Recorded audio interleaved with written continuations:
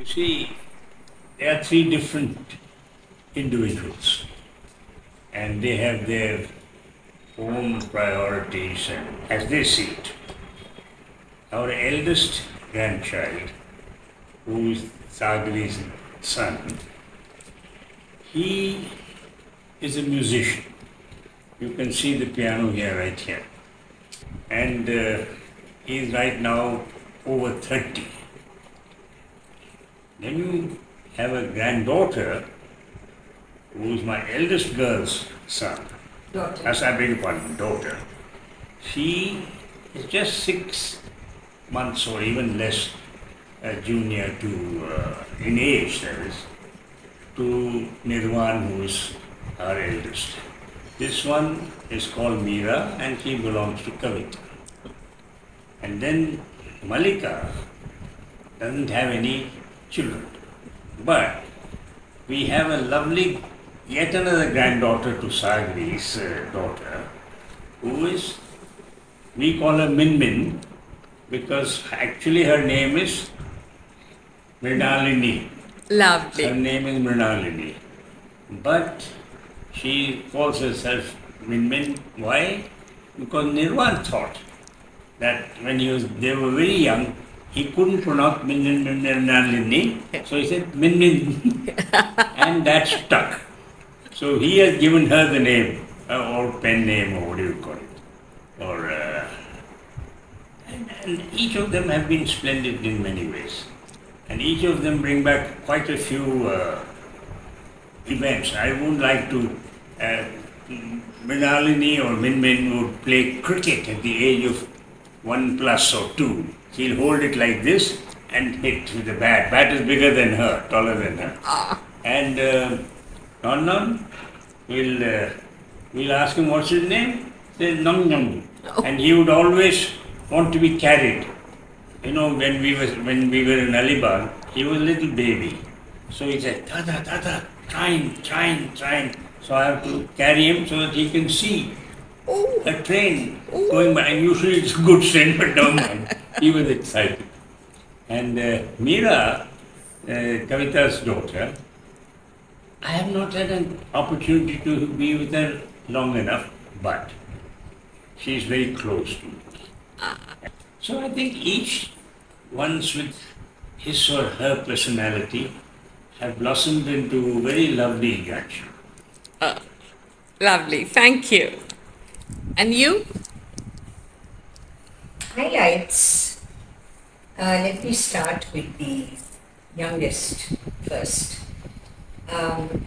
Min Min or Mrinalini is now, she did her MA at Goldsmiths College in visual sociology. Now, to be honest, neither of the grandparents had any clue as to what visual sociology was. She came for an interview for a scholarship to Bombay. I think it was the INLAT scholarship.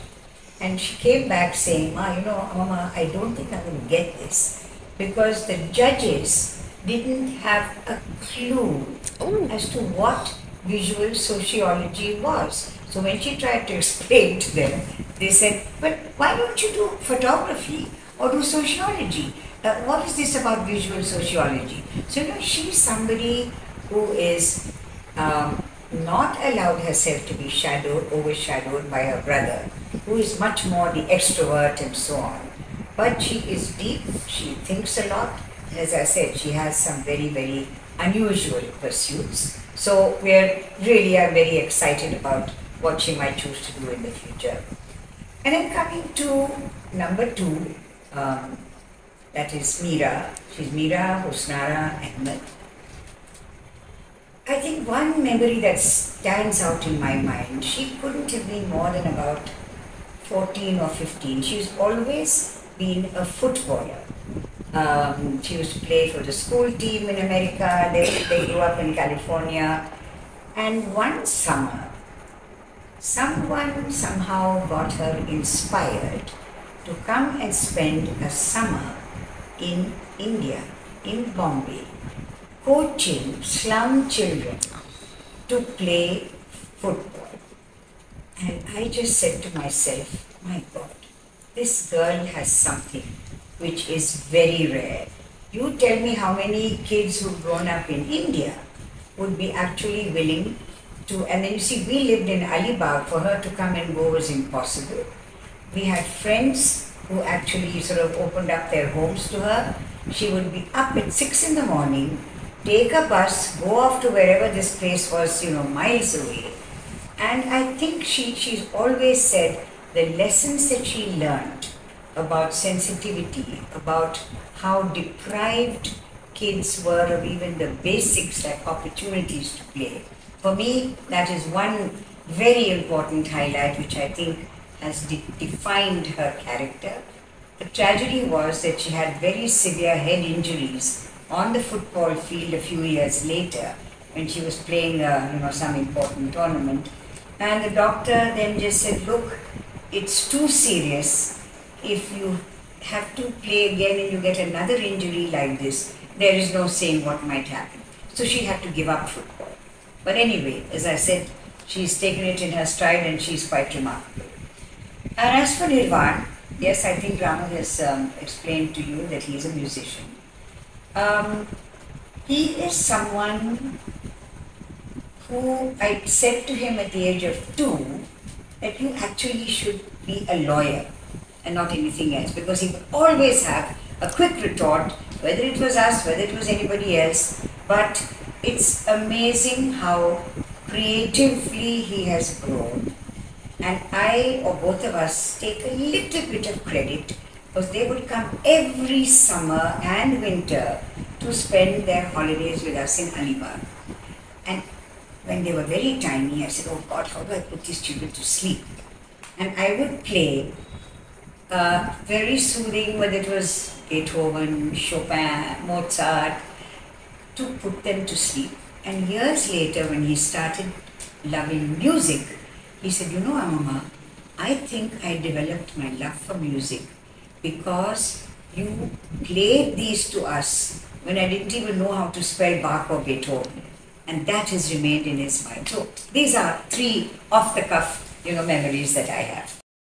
How do you think the world has changed since you were a child, and what aspects do you find fascinating or challenging for the younger generation?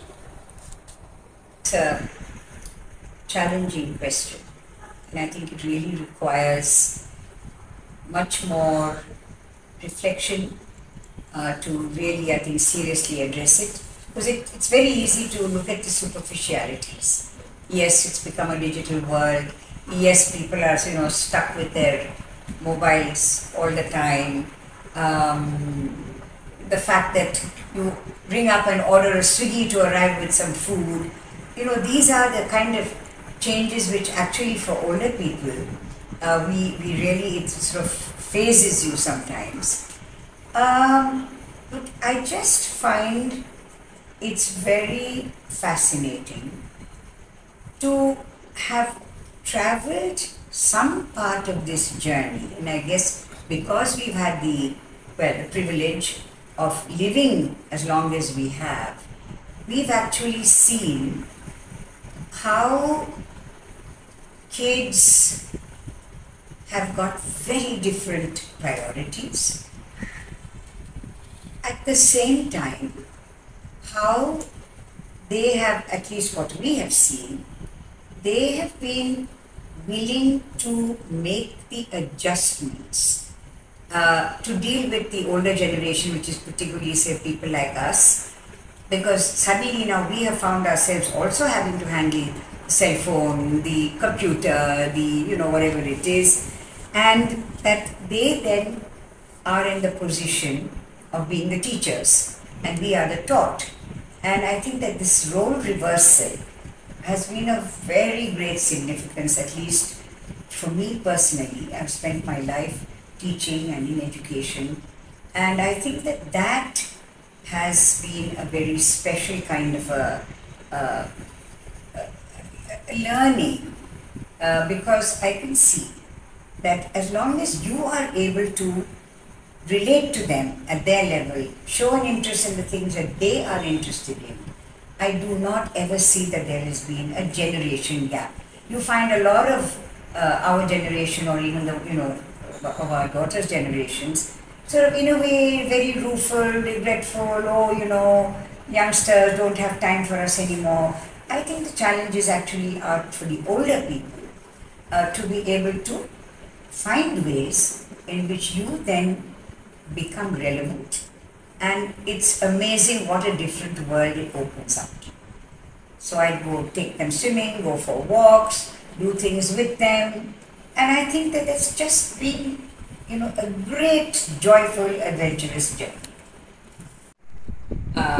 One grandson, two granddaughters, and I guess this is a response you'll hear from many grandparents. The loveliest thing is that you have all the fun and no responsibility. Boys and girls will be boys and girls, but it is a dramatic change to see the children, and they are not children, they are about in their 30s. But they are a very special breed. Their own priorities, their own lives. And grandparents are good to have, but so much and no more. Aww.